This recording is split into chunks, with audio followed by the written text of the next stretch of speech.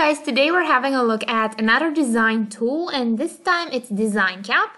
The tool is in many ways similar to other tools I've already reviewed on my channel, such as Canva, Trello, even Adobe Spark, and you essentially get a bunch of templates you can choose from, or you can select your own custom size to create the content that you want. I am just going to go with a flyer. And the good part about these tools is that they have a similar design, so you might already know how to use the tool if you are familiar with other software options such as Canva or Trello. But one reason why you might want to test out some other tools is for slightly different functionalities and for the templates that you get. Each tool you test out has different templates you can choose from, free or paid ones. I am going to select for now this template, which is an invitation, and we'll just have a quick run through all of the features. For instance, you can add elements such as shapes and just simply click on any shape you want. Let's say I want to add a heart. The editor is very easy to use. I'm just going to change quickly the color, the opacity, make it smaller, and I'm just adding it here, and that is it. You can also add lots of icons.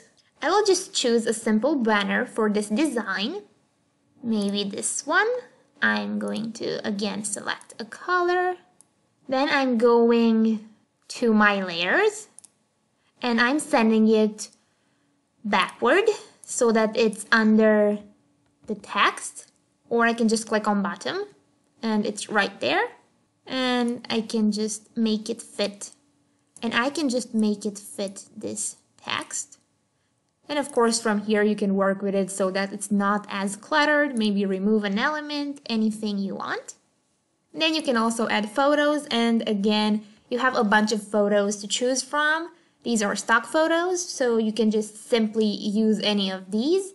The ones without this gem icon are free, while the rest are paid, so you need one of the paid plans in DesignCap, because with the free plan you have limited templates and stock media choices.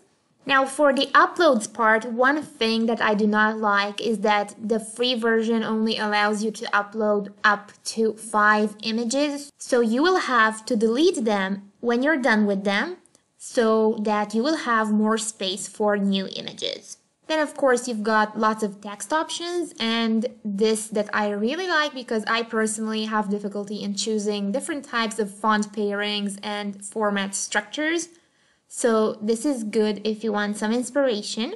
Then one thing that I like is the modules part. I haven't really noticed this in many tools. What this does is that you have basically a bunch of elements together which you can add to your design. Let me just show you this on a different design. So this here is a blank document, and I want to first add some elements to it.